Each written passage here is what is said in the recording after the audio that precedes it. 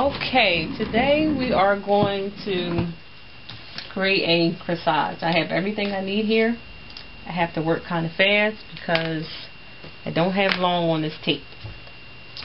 So first I like to add some leaves that I've taken from different flowers. Just going to wrap this around with some floral tape.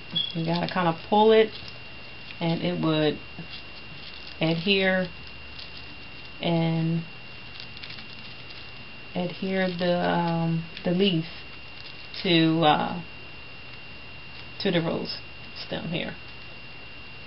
Okay, now we're gonna take a flower here. So we basically just building using this floral tape. It's the best, I'm telling you. Okay, now we're going to add some little sprays that I've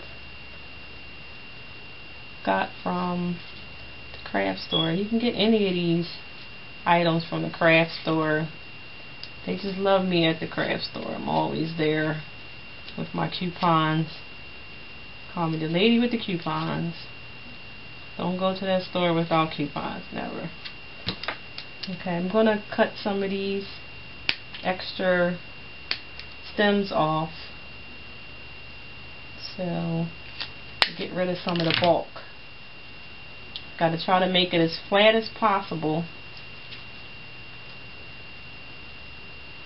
because I've basically just built the corsage as if I'm building like one stem flower. Okay, now I'm going to add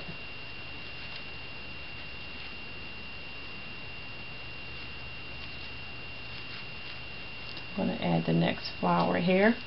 I'm going to add use some more floral tape.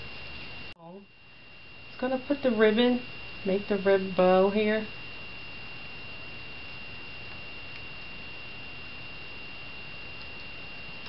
Okay, I'm going to pull that through.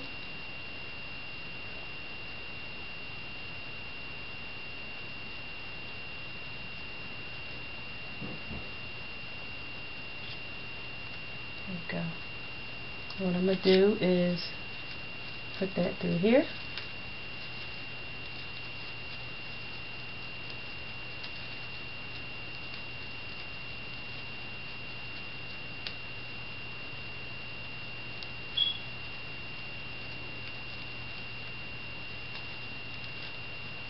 You can put the ribbon any way you want to. You don't even have to have a bow. You could thread the ribbon throughout the flowers. You can do something like that. That'll be cool.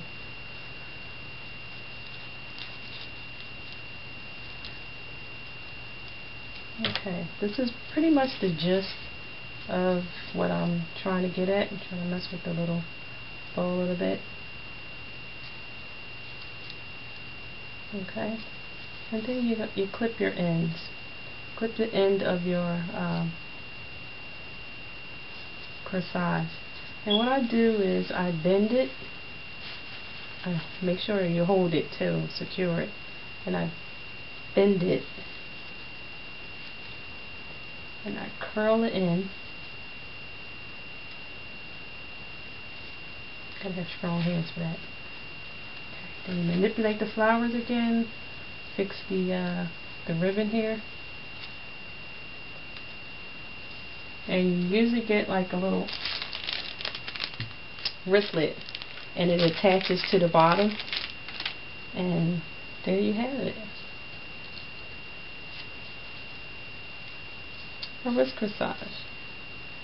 And you can make it yourself, and it only took maybe about 10 minutes.